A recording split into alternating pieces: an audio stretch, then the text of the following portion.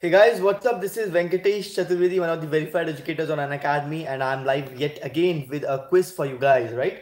So आप लोगों के लिए मैं एक quiz लाया हूँ and so let some people join in. आप लोग तब तक comment कर सकते हैं, how are your preparations going?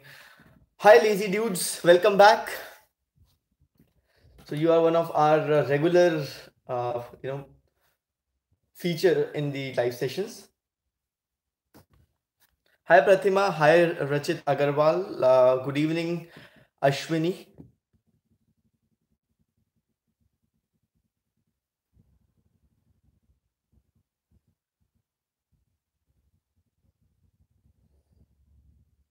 Hi Maini Bora.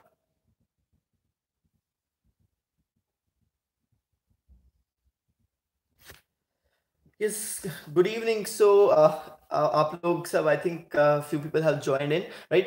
So, my name is Venkatesh Chaturvedi. I'm one of the verified educators on Unacademy, and you can follow me by going to the link given in the description. You'll find my courses there as well. And before we start off, I'll just like to mention, मैं mention करना चाहूँगा कि मेरा Unacademy Plus पे in fact course है by the name of 1000 most important topics for UPSC CSE Prelims 2019, right? So if you are targeting 2019 Prelims examination, you can register for that course. It's a comprehensive course, पूरा एक comprehensive सब चीजें cover करा जाएगा उसमें, right? So उसका link पा सकते हैं, you can find the link in the description as well as बीच में Unacademy की के handle से comment किया जाएगा उसके बारे में, ठीक है ना? चलिए, so for the new people, I'd just like to mention that I'll be asking questions verbally, and आप लोग comment section को use करके will be giving the answer, and that is how we'll be conducting this live session, right? So I'll be asking a few questions, you use the comment section to answer, and I'll be letting you know what is the correct answer after that, ठीक है ना? तो चलिए आपसे कुछ सवाल पूछे जाएं. So now tell me this, that so there are now 13 major ports in India, right? There are 30 major ports. So which was the latest added, in which state was it?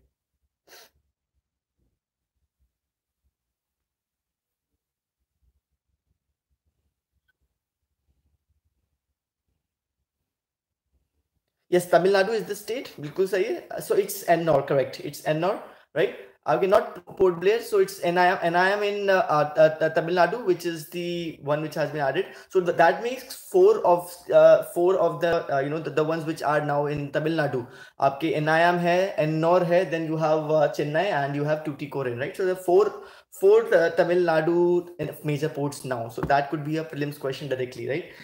Okay, perfect. So so yes. So which one of among these major ports has India declared to be one of the mega coastal economic zones? So recently एक आपका mega coastal economic zone बना था. So which particular port has this been created at? So it is in CEZ, which is the coastal economic zone, right? Yes, Maharashtra is the correct state. It's not Vishakhapatnam, it's JNPT, right? It's Jawaharlal Nehru port, right? JNPT is the place. Not exactly Mumbai. See, Mumbai and JNPT are different, so please make sure you find the difference there. Smriti, you're perfectly right. Shreya, perfect. So it's JNPT in Maharashtra, which has been where the coastal economic zone has been created. All right. चलिए फिर हम लोग आपसे बात करते हैं that so there's this very famous yojana which our prime minister keeps on talking about. So that is Saubhagya Yojana, right? So what is this about? Which sector is it catering to? And does it have a full form as such? Because generally we come up with these acronyms, very catchy acronyms which have a full form of its own. Yes, it's related to electricity. बिल्कुल सही है. So what is the full form if you are aware of? Shreya बिल्कुल सही. Rachit, perfect. Mayani Bora बिल्कुल सही है. You are 100% right. So it's household electrification. Yes.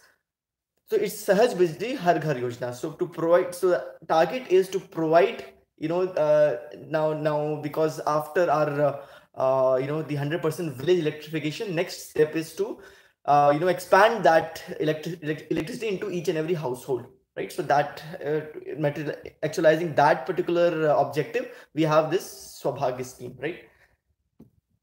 Okay, then आपका एक So as promised, I'll ask a few questions now from your environment and ecology, because that was the demand that in the last session, right? That environment and ecology से आप सवाल पूछें, right? So let me ask a few questions from environment and ecology. All right. So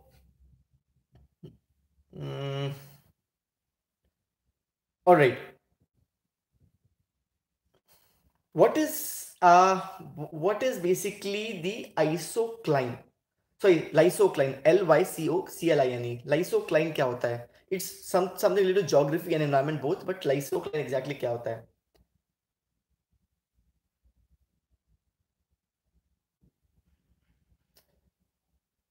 See, it's not exactly salinity per se.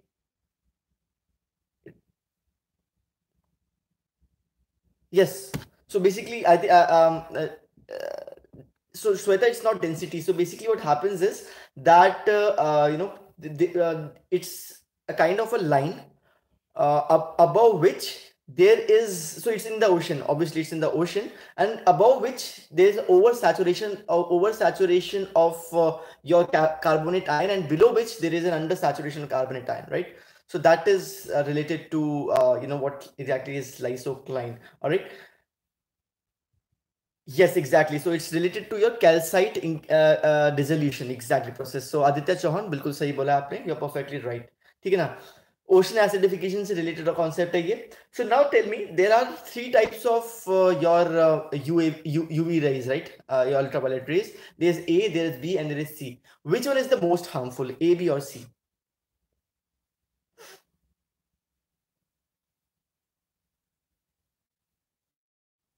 See, B is not. It's C, exactly. It's C. It's not A, it's C. A are the most common ones. ये आपके ozone layer इसको खत्म नहीं करता है, right? So A are the most common आपके जो पाया जाता है, even in to us, probably around me there'll be ozone A, but ozone, sorry, I UVA, but UVC is the most dangerous, right? It is the one which basically your ozone layer mostly tries to get rid of, and that is the reason कि अगर आपका ozone layer deplete होता रहता, now we have succeeded in reversing the process gradually, but if that would have been the case, we would have been exposed to a lot of UVC, and that would have harmed us in terms of that आपके skin cancer है, eye irritation है, all those things are there. All right, cool.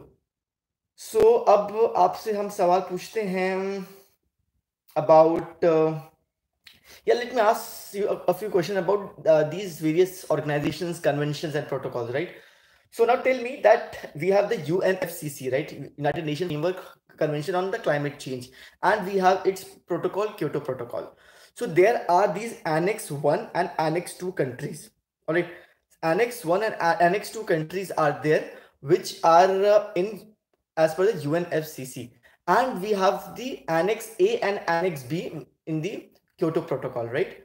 Perfect. So आपका जो Annex 1 and Annex 2 है, now just tell me कि which ones are the Annex 2 countries?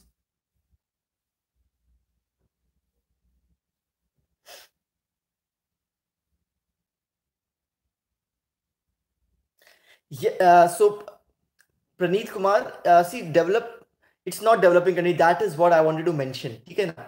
आगे this developing countries nahi hai. Please make that something very, very, very clear in your mind, right? So there are, so I'll explain. There are basically three kinds of countries classification under UNFCCC. One is Annex 1, the second is Annex 2, and the third one is non-annex countries. So non-annex countries are basically your developing countries, non-annex countries. ठीक है ना? Annex 1 and Annex 2 का आपको बताते हैं.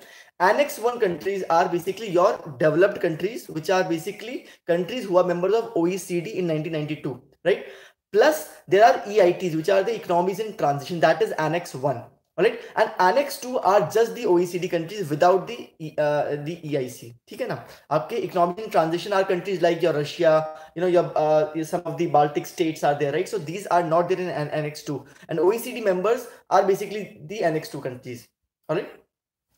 So and why has this classification been made? Because Kyoto Protocol में आपके जो targets दिए जाते हैं वो आपके OECD countries plus economies and transition को दिए जाते हैं, right, of reducing there emissions. So annex 1 countries जो हैं वो कंट्रीज हैं जिनको कोई टारगेट मिले हैं, as simple as that. And annex 2 countries क्या हुई?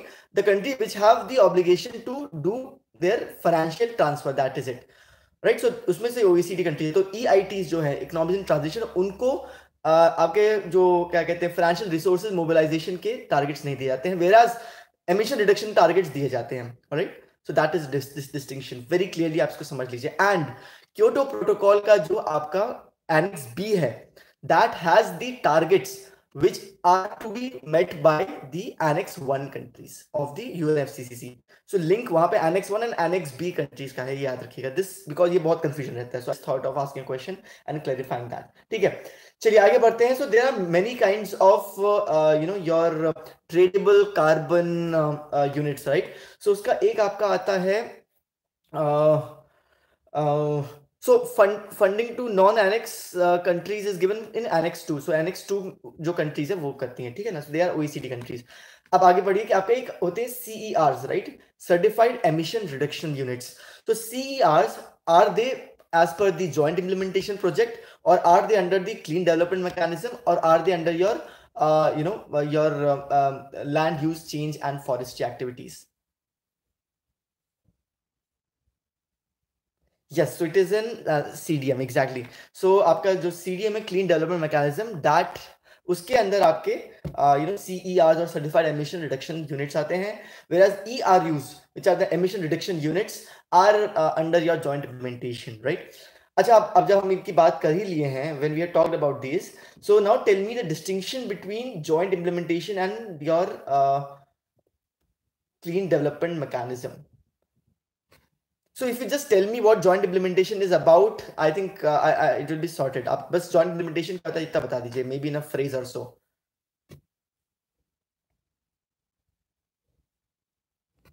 See, it's under Kyoto Protocol, बिल्कुल से investing, but in what? Amiruddin, please remind me after we are done with the session. I'll help you out then, don't worry. So it is developed in developing. See, developed in developing is your clean development mechanism. Joint implementation is आपके जो आपके Annex 1 या Annex B countries हैं, वो आपस में ही अगर करें, right? Developed country, आपने developed country में ही अगर कोई प्रोजेक्ट चलाए, that is coming under joint implementation. ठीक है ना, आप ऐसे अगर से आपके दो डेवलप कंट्रीज मान लें, UK and US, right, if they have a joint implementation with in themselves, then it will be joint implementation. CDM is basically कोई डेवलप कंट्री अगर डेवलपिंग कंट्री में जाकर कोई प्रोजेक्ट करता है, ठीक है ना, परफेक्ट। चलिए कोई बात नहीं, अब आगे बढ़ते हैं। Then let me ask you a few questions with regard to, अच्छा, there is this Montreal protocol, right. So Montreal protocol क्या होता है बताइए। सो मॉन्ट्रियल प्रोटोकॉल किस कन्वेंशन के अंदर, पहले ही बता दीजिए मेरे को।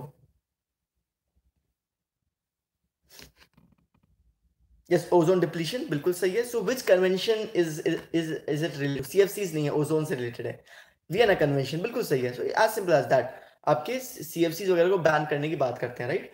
Now tell me, there has been a recent change, recent change in the Montreal Protocol. There was something added into the Montreal Protocol. What was that substance which was recently added, and in under which agreement? Yes, it is Kigali Agreement. Rahul, I'll help you out as well. Please remind me or later on. Yes, so it's basically your HFCs which were added. ठीक है ना, बिल्कुल सही है श्रेया, बिल्कुल सही है नसीर, बिल्कुल सही है Sanjana, it's HFCs which were added. Now tell me that आपके is HFC an ozone depleting substance or not?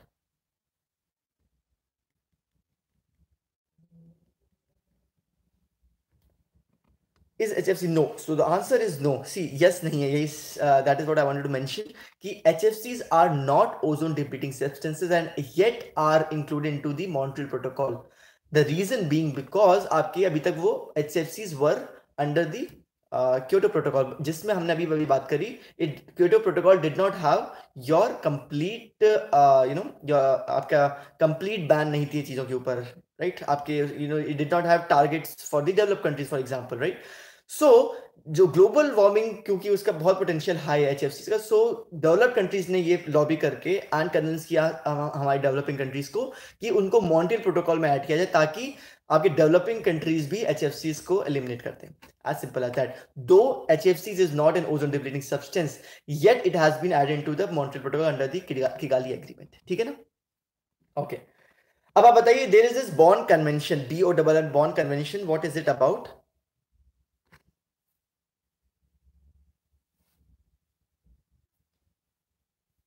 Yes, CMS बिल्कुल सही है. It's your convention on migratory species.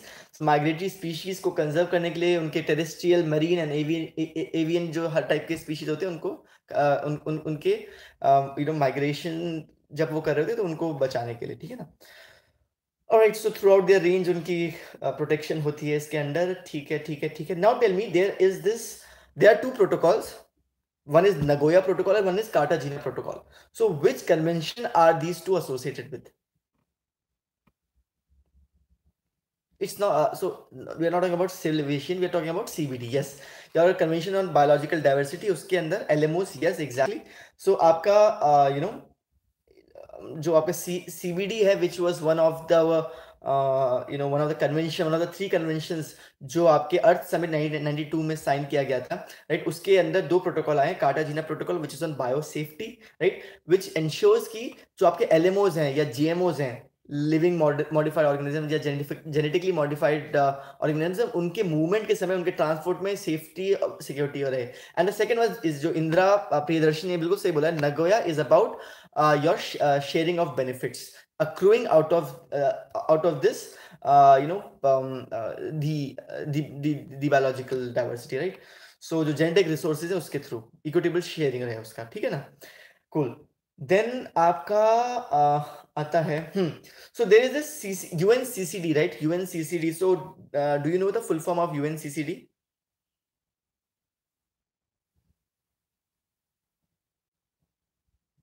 See, cafe coffee day की बात नहीं कर रहे हम लोग we are talking about something else. Yes, combating desertification. So convention on combating desertification, बिल्कुल सही है. Right now, tell me, is UNCCD targeting only the African state? Is that so? सिर्फ अफ्रीका में, क्योंकि वहां बहुत सारे डेजर्ट्स हैं, वहीं पर ही क्या desertification रोका जा रहा है? Is that true? No. So the answer is no. Generally, you will find this as a very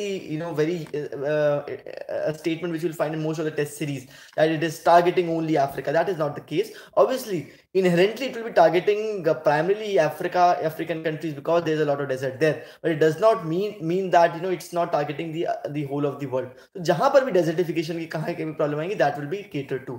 But largely, obviously, because the deserts are situated at a particular location, तो वहाँ पे ज़्यादा deal किया जाता है. Right. Then there is this convention by the name of Stockholm Convention, right? Stockholm Convention hai. So what is it about?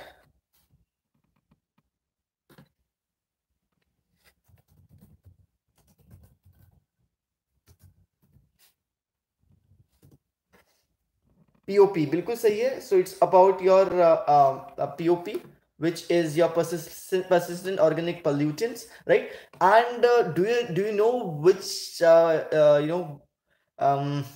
who went to this particular Stockholm Convention from our side? A very famous personality, and the speech is considered to be and a very famous speech as such. Yes, Indira Gandhi, Shilpi Kumari, बिल्कुल सही है.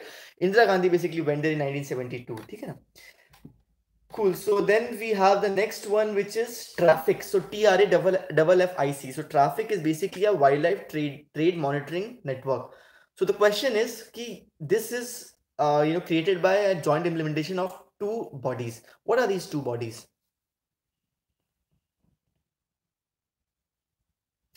Sivadeep, it's not correct. WWF is the ones. It's not CITES also.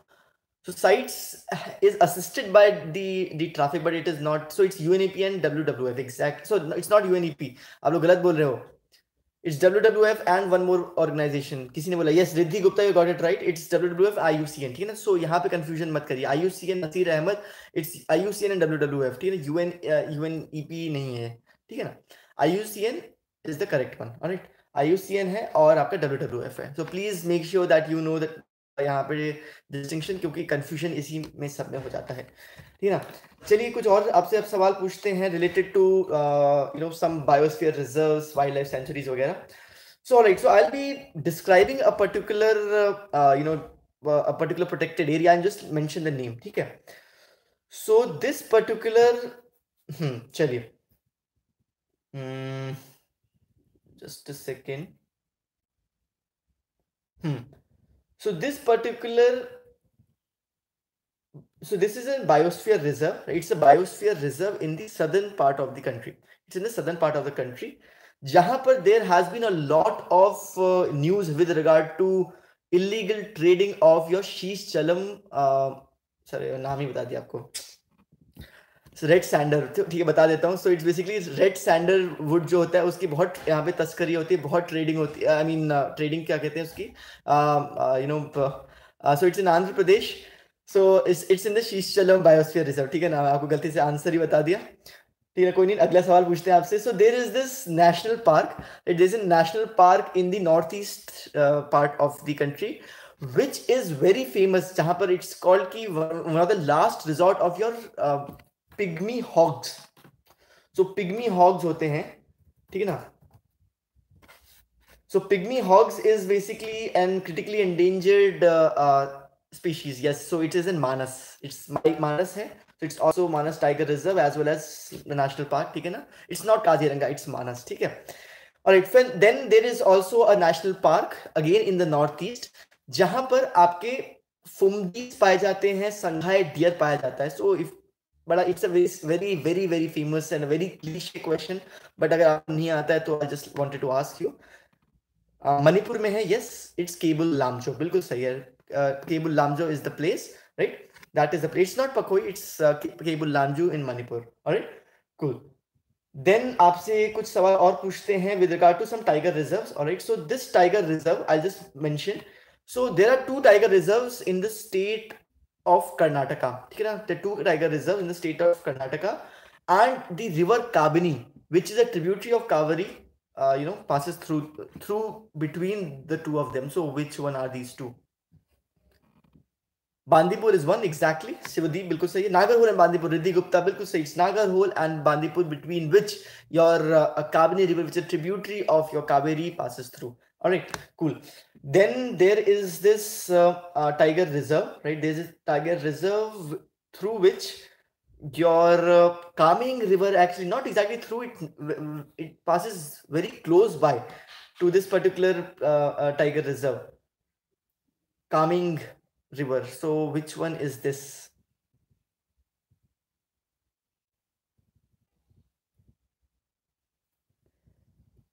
So it's not Pake.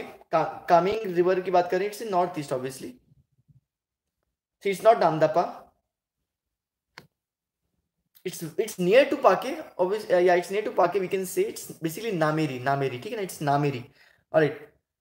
So Nameri है, alright, and आपका पाके. So they are close by, just adjacent है. So बड़ा closely आपके उनके Kameng river निकलती है. Don't worry, अगर आपको नहीं भी आता है तो कोई ऐसी बात नहीं है, ठीक है ना. So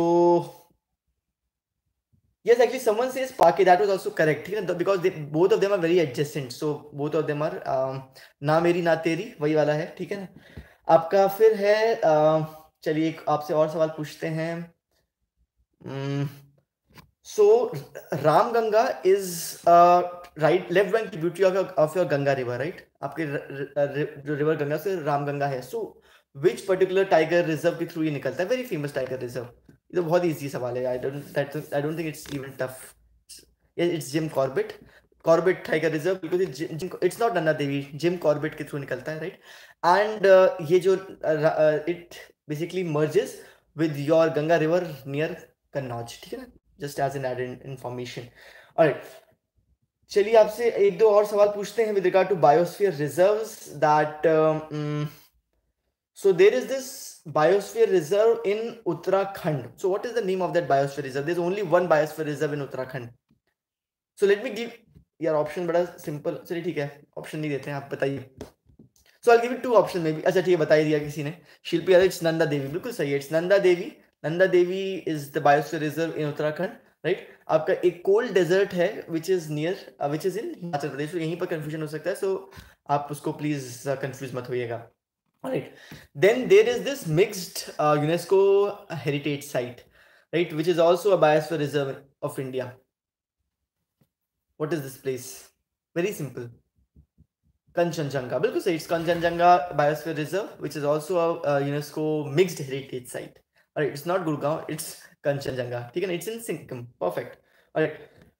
चलिए आपसे let me ask you a few more questions with maybe with regard to Ramsar sites. Yes, yes. Alright, fine. So I'll be describing a Ramsar site, right? So yeah, I'll be giving you 4. I think. Are we back? Yeah, I think we are back. Please mention if it is back. थोड़ा net बीच में.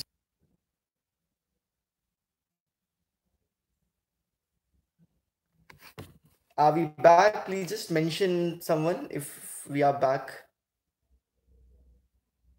Perfect. So I was about to end. थोड़ा कुछ net का issue हो गया बीच में, कोई दिक्कत नहीं है. So I was just asking you maybe the last question itself, right? कि आपका जो ये है, there is this Ramsar site, right? So I'm giving you 4 options, right? Ramsar site ka. One was your Loktak Lake. The second one is your Kolero Lake. The third one is your Pulikat Lake, and the fourth one is your Chilka Lake. So which one is the Ramsar and which one is not? So Chilka Lake है. So just tell me which one is not. So Pulikat Lake क्या है? See, Chilka is a Ramsar site. Please do not confuse. All are नहीं है. इनमें से सिर्फ 3 हैं. Pulikat is not exactly. Rakshana Thakur बिल्कुल सही आपने बोला है. So Pulikat Lake is not a Ramsar site, whereas your Loktak, Chilka, Kolero all were. ठीक है ना? So these are. So यही थे आपके सवाल जो आज पूछने थे. I hope आपके कुछ रिवीजन हो गया होगा. अगर कुछ चीजें आपको लग रहा है कि अभी भी you are not so confident, just revise it again. ठीक है ना? चलिए, so we are ending here. You can just check out the Unacademy Plus course by the name of 1000 most important topics in the description. So now if some of you have some doubts, आप लोगों ने कुछ ने wanted some queries to be addressed, so you can ask right now here. ठीक है ना? आप लोग पूछ सकते हैं. Yes, EES तो पढ़ना पड़ेगा यार, अच्छा खासा सवाल आते हैं. So you can use this platform to ask me a few doubts if you have them. So I'll be more than happy to address. So roadmap for 2019 CS. So start right now. If you are confident about giving the next year, start right now. Because thank you, Shrika Sadma. Thank you so much for appreciating that.